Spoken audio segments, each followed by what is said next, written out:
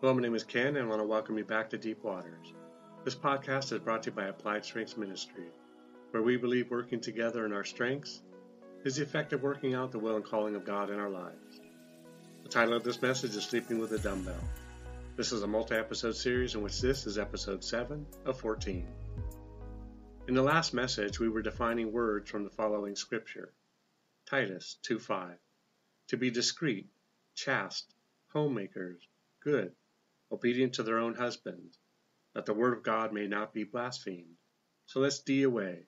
Homemakers.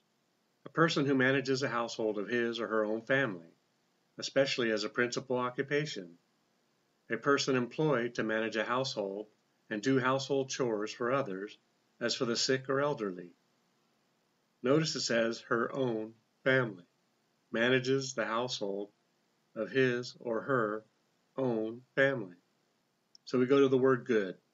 Morally excellent, virtuous, righteous, pious, a good man. Satisfactory in quality, quantity, or degree, a good teacher. Good health, of high quality, excellent, profit or advantage. Worth, benefit, what good will that do? We shall work for the common good. Excellence or merit. Kindness, to do good.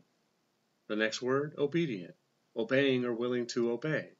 Complying with or submissive to authority, an obedient son.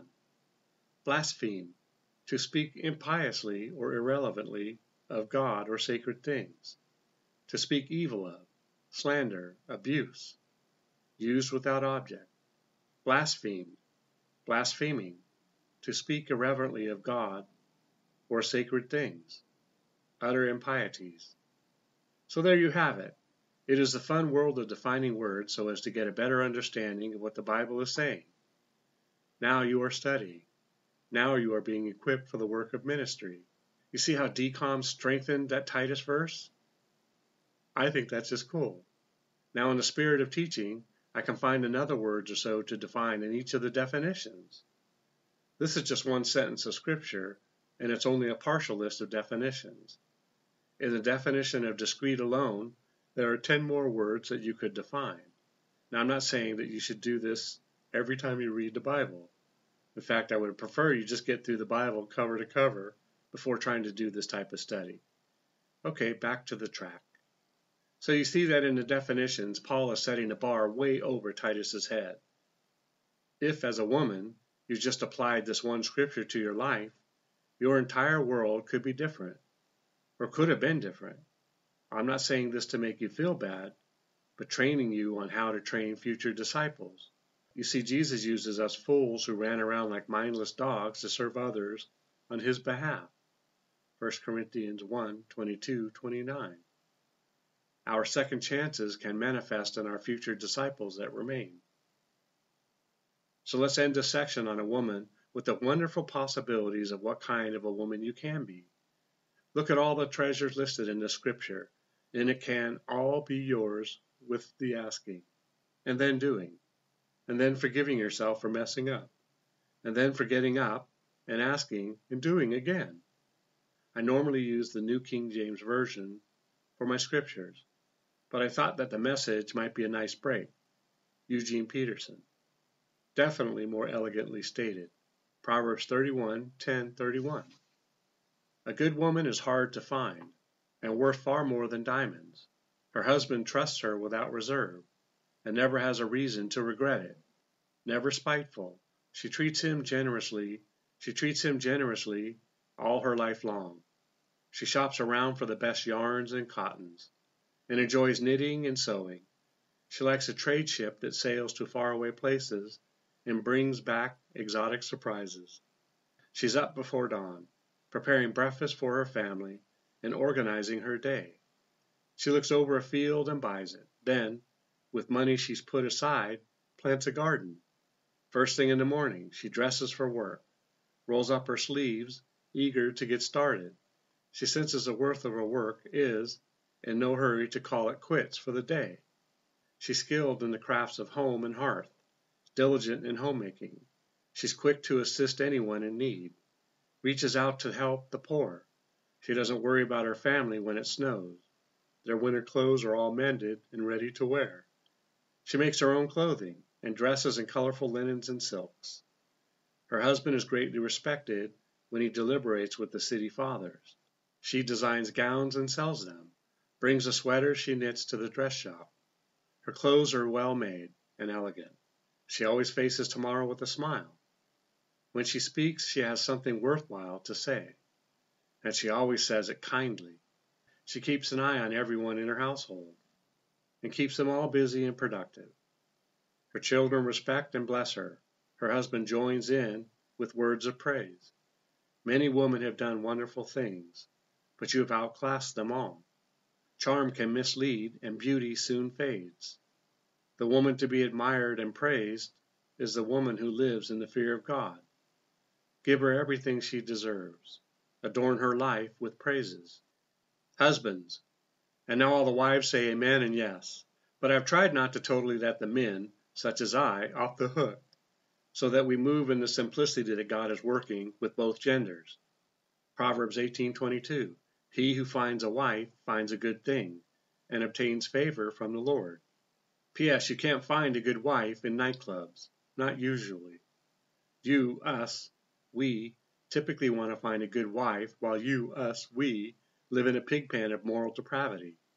I have chatted with a few guys that really had high standards for a wife.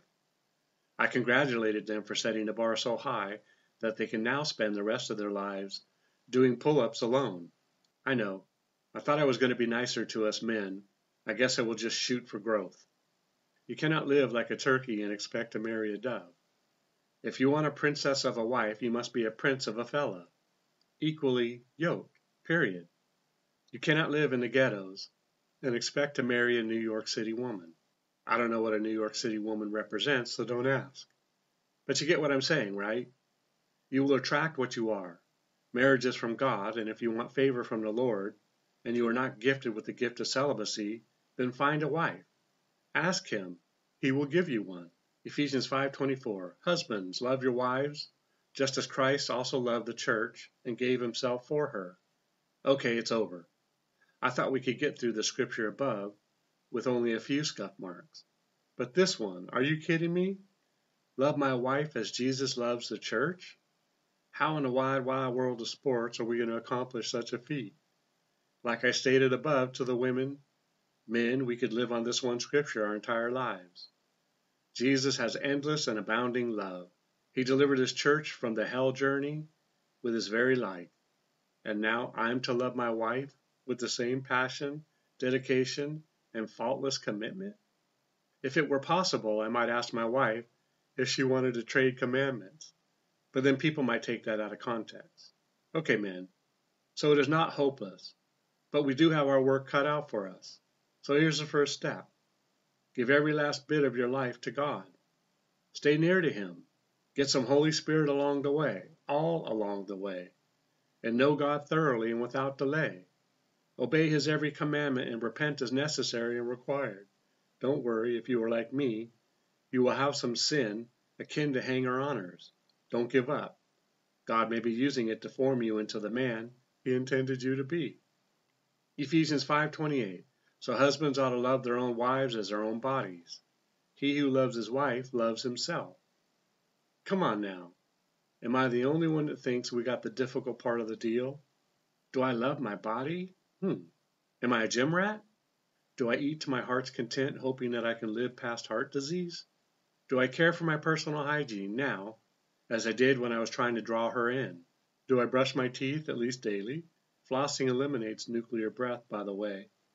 If you're not sure you have it, ask a friend or a dog. Well, you may want to call them. Sorry, sideways again. You see, it's one or the other. You either love yourself to the degree that you are, your own majesty, or you have to let yourself go, so much so that she never would have cast longing eyes in your direction if you looked back then like you look now. The balance would be in the middle, always striving to live and walk in the Spirit. I used to be a natural bodybuilder.